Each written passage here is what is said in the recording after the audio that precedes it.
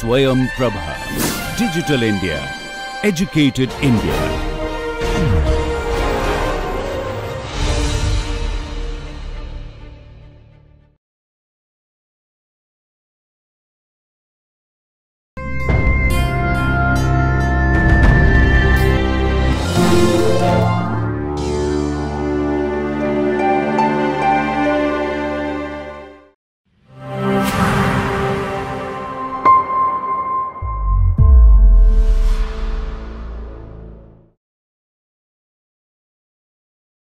Welcome everyone. We will now start the lecture 2 of spatial statistics and spatial econometrics. In this lecture, I want to talk about characterizing spatial data. So spatial statistics provides us two broad tools to delineate patterns in spatial data. The first is called spatial heterogeneity.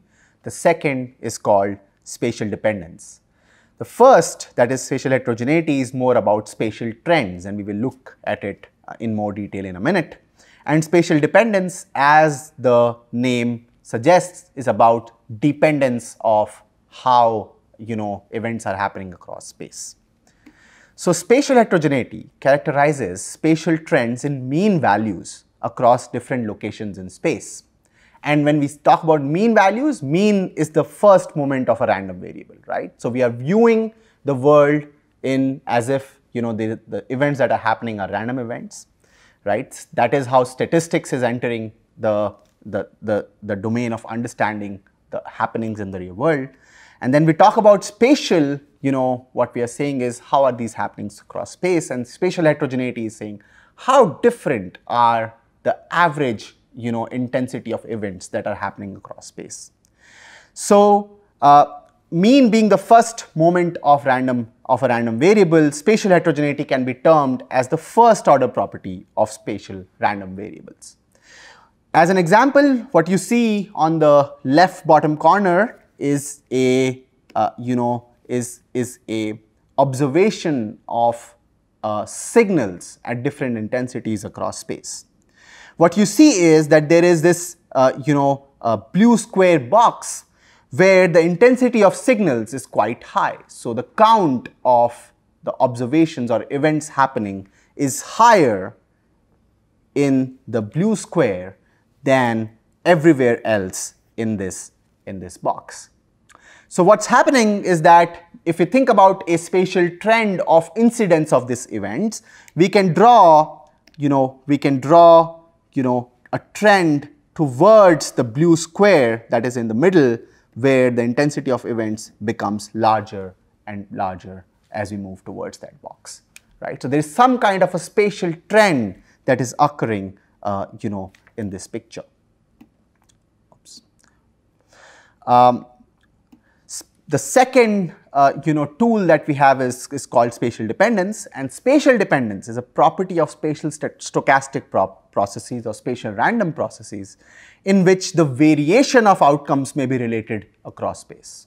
So now how these outcomes vary across space may be different at different locations, and we will look at a picture so that we get an idea. It is measured in terms of correlation or covariance of two random variables that are whose locations are identified in space. So now this is depending on the second moment of these random variables, that is the covariances, covariance metric. That is why spatial dependence is also sometimes termed as the second order property of a spatial random process.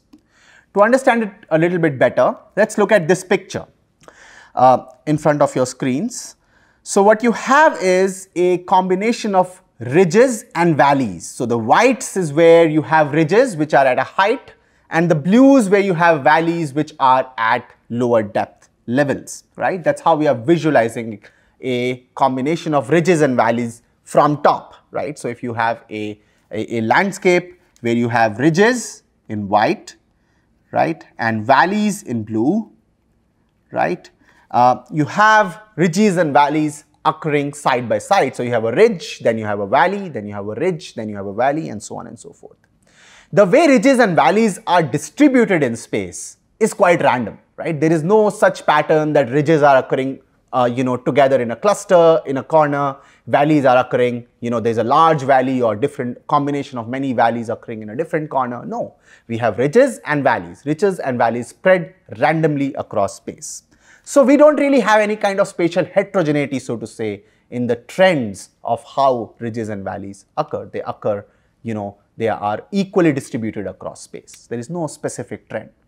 But what is happening is that the height metric is clustered together at valleys at a certain level, which is a lower level. They are dependent, the height levels are dependent, with each other for a given valley. So you have lower height levels occurring together that forms a valley. Similarly, higher height levels will occur together, that is in a spatially dependent manner, to provide us a ridge.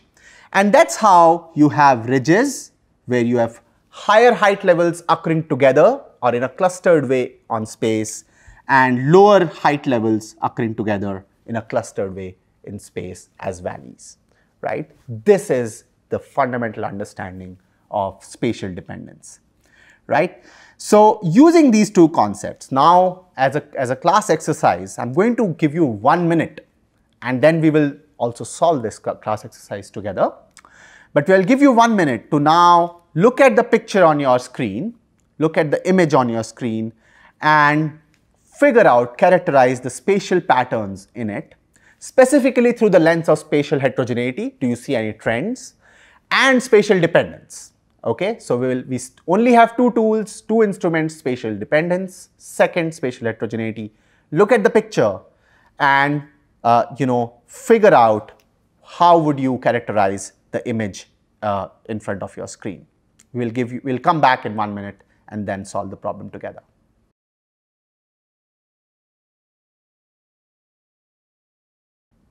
Okay, welcome back.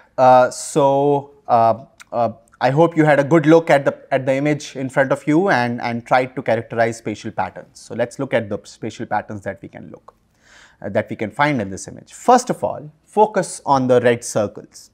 What you see is that darker blue colors are occurring together as clusters on the northwest corner of the image. Similarly, lighter blue colors or whitish shade is occurring together and in clusters in the northeast, or the right top corner of this image. This is a classic case of spatial dependence. That is to say that the value that is noted here on this star in the right top corner is quite similar to other values around it, right? They are all low blue, less blue shade, or low on the digital numbers shade, right? In the northwest corner, where you have darker colors, again the value that is realized at any given point is quite similar to the values that are realized around it, right? So there is dependence in what we observe in a neighborhood of any given stars in these red circles, right? Similarly, you have this bottom left circle of white shades clustered together, so the values in neighborhood are quite similar, and we have two other circles where you can see similar patterns, right? So you can draw these regions in this image where the values exhibit quite a strong spatial dependence, in the sense that whatever value we observe at a given point is quite similar to what's happening around in this space. So this is the case of spatial dependence in the given image. So the given image provides us an understanding or exhibits spatial dependence patterns that we can delineate.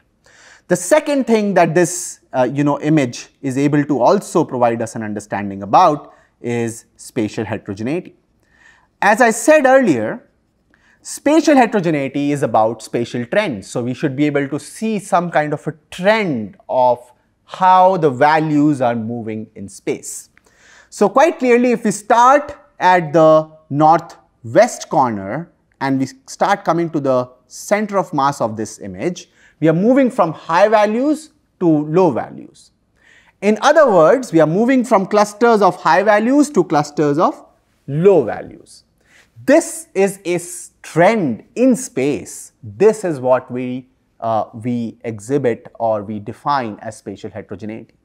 The average color shade in the region in northwest is darker than the average or the mean color shade of in this image at the center of mass, right? So that's how there is variation in mean values in space, and the way this is moving from high to low, from northwest to the centroid, from southeast in fact also to the centroid, is exhibiting one particular type of spatial trend. There is another spatial trend. If we start from northeast and come to the centroid, we are going from clusters of low or lighter shade to clusters of slightly darker shades, right? Similarly, if we go from southwest to the centroid, we see this spatial trend of type 2, which begins on one side at a lighter shade and goes up to a darker shade, which might be exhibiting higher values than the lighter shades, right? So now we are able to characterize this image in two different ways, right? So we started with this raw image here, and we are able to delineate two different patterns here, right? One is of spatial dependence, where we have clusters of similar values in different regions in this space that we can mark, identify, and that gives us a better formal understanding of what's happening in this area. Second is we are able to delineate trends in how values are moving across space in a larger scale, right? So in general, spatial dependence occurs at a smaller scale than spatial heterogeneity. Spatial heterogeneity asks us to traverse a larger region, so a larger spatial scale, usually in general, than what spatial dependence would ask us to do. Spatial dependence will be clusters, so things happening in localities. Spatial heterogeneity is what happening in two different regions in this image, right? So this is how we can characterize any given image using the tools of spatial statistics, that is spatial heterogeneity and spatial dependence. All right. So now we are going to sort of move forward in this course and do a detailed introduction of geostatistical data. What I want to talk about is, provide an introduction before we move into the machinery of spatial statistics. I want to sort of talk about where do these data come from, right? We have been looking at some of these very fancy maps. They look very interesting. They are stark. They provide us a lot of understanding of what's happening around us. But we want to understand where do they come from, right? I mean, unless we understand the data generating process, we may not be able to fully appreciate the tool set or the toolkit that is spatial statistics, right? So we are going to talk about the DGP or the data generating process, which is usually thought to be a very important component of statistical analysis. We should know where our data comes from. We should know how it is generated to be able to model it or to be able to make formal, define formal statistics around it, right? And we will also look at some popular sources of data so that the students, who are taking this course, they can go back and look at these courses and maybe just, play with these data and try and get an understanding of what kind of, what is possible with these data. Okay, so we will begin with some terminology. First important terminology when it comes to geostatistical data is remote sensing. Remote sensing is science of acquiring information about objects from a distance without any physical contact between the sensor, that is the one that is sensing information, and the target, that is the object of study. So the idea is that we are supposed to be studying an object without really touching it, right? Without really measuring it in physical sense. We are supposed to do it from a distance. And what is satellite remote sensing? Well, that is acquiring information about the Earth's surface. So now the target or the object of study is the Earth, And we are using sensors, attached to satellites. So we are talking specifically about satellite sensors or high-flying aircrafts, right? So this is done by sensing and recording reflected or emitted energy and processing, analyzing, and applying that information, right? So this is the second terminology: remote sensing, satellite remote sensing. The third term that I want to talk about here is GIS, or the Geographical Information System. GIS is a system which is a combination of both software and hardware designed to capture, store, manipulate, analyze, manage, and present or visualize geographic and spatial data. So GIS is a software interface that allows us to visualize the data, store the data, analyze the data, manipulate the data, right? So GIS is really the physical entity that allows us to work with these data in practice, right? The data by themselves are coming from sensors that are placed away from the object of interest, or what we call as the target. A bit of, understanding of remote sensing process components. What you see here is a source of light, right? The source of light hits the target, which is the Earth's surface. Some of the energy is absorbed and some of it is going back to this satellite sensor, which is roaming around in space, right? So the sensor collects this information in terms of energy received after reflection from the Earth's surface, which is finally received by a system on Earth, where it's processed, analyzed, manipulated, stored, and so on and so forth, right? So the imagery that we saw towards the beginning of this course in the first lecture really went through all this process, right? So all this technology is going into getting that data to us, okay? So there are these live satellite path observers by the US Geological Survey that you can visit online through their Earth Now tool, where you can actually see satellites moving in their paths in space. For example, in the image on your screen, you can see Landsat 7 and Landsat 8 going around in the space towards in high seas in the west of the US California region, right? So what's happening is that the satellite moves on its path, and as it moves on its path, it clicks a picture, right? So it basically moves a step, clicks a picture, moves to the next step, clicks another picture, moves to another step, clicks a picture. These pictures are then made available by the US Geological Survey or NASA, or in India's case, the Indian Space Research Organization or ISRO, right?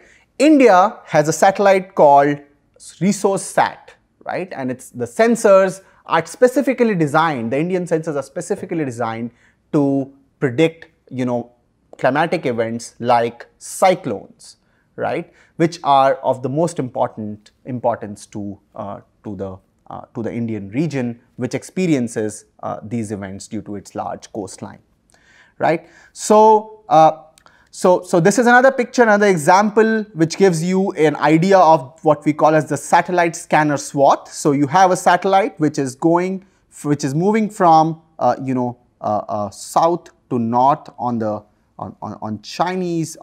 over China, and then finally it's over Russia. At this point of time, when I took this screen grab, this was over Russia on 21st June 2021, given at a given time period with coordinates 63.61 and 118.5. So it's on that spot it clicks a picture, right? It takes a picture. The picture is of certain size. For example, Landsat, each picture will be of size 185 kilometer by 185 kilometers. So each picture is so huge, right? It covers that level of area on Earth, right? And you can actually visit this live observer on earthnow.usgs.gov/observer. Do visit this. It's pretty fun to go over this material. Again, another example, you can take a look at it online when you visit the website. So I want to just very quickly not spend too much time on this idea of major satellite sensors, the countries of origin, and the other details. So if we talked about sensors and satellite sensors, so I just wanted to give you some information about where these sensors are, what are their different characteristics, when were they really released first, right? And so on and so forth. So first one I have here is Landsat. So Landsat is NASA's satellite sensor. That is NASA is the space organization of the United States. And NASA started its observation in 1972. So 1972 to 1999, we have Landsat 1 to 3. The sensor had four different bands, four different frequencies at which it was recording data. And each swath was 185 kilometers. That means each picture that it clicked was 185 kilometers by 185 kilometers. So this is the size of each image that the sensor clicks at every instant that it is on space, right? So it's continuously moving on space. It comes to the same location every 16 days, right? Landsat 1 to 3. Every 16 days it comes to the same location, it clicks a picture. The size of the picture is 185 kilometers by 185 kilometers. From 1984 to 2011, NASA had a more advanced sensor called Landsat 4 and 5, right? So these had 7 bands. That's why these gave more finer details of the happenings on Earth, right? The second difference between Landsat 1 to 3 and Landsat 4 and 5 is the resolution of the band.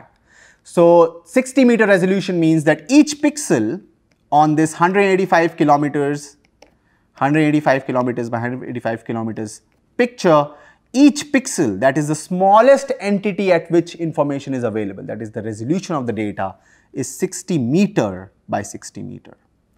This resolution increased from 60 meters to 30 meters when a new sensor was launched in 1984, right?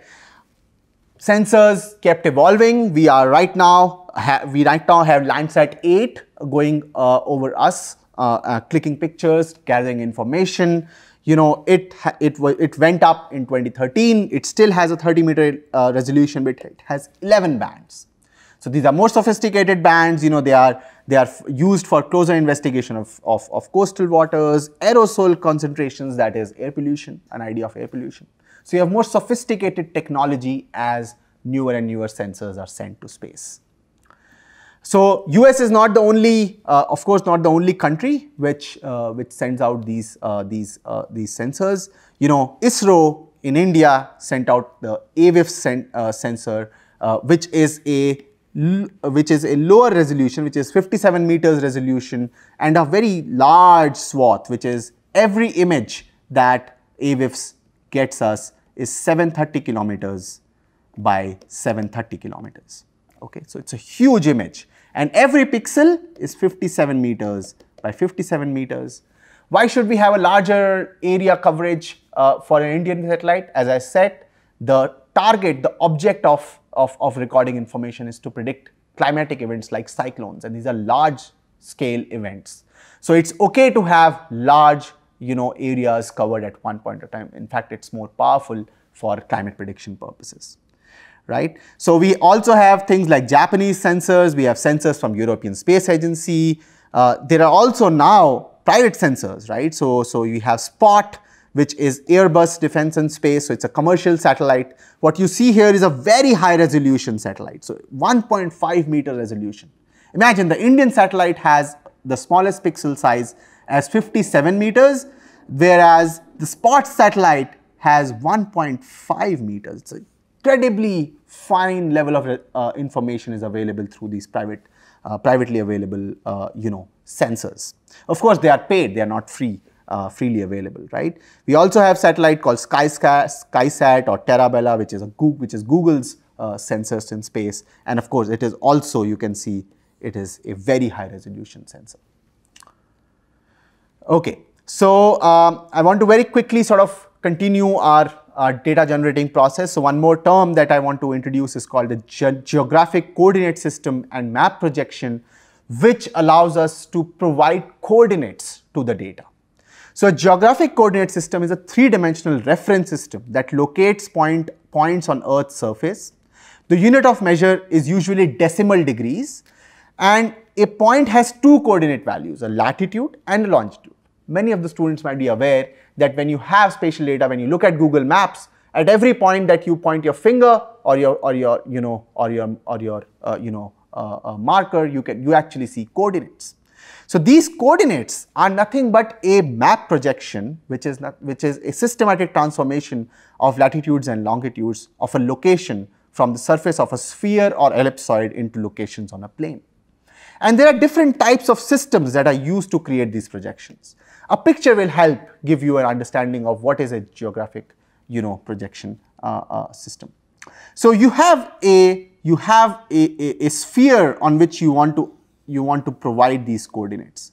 What you do is you take a torch on this side or a light source on this side and project how the sphere would look like on a two-dimensional piece of paper.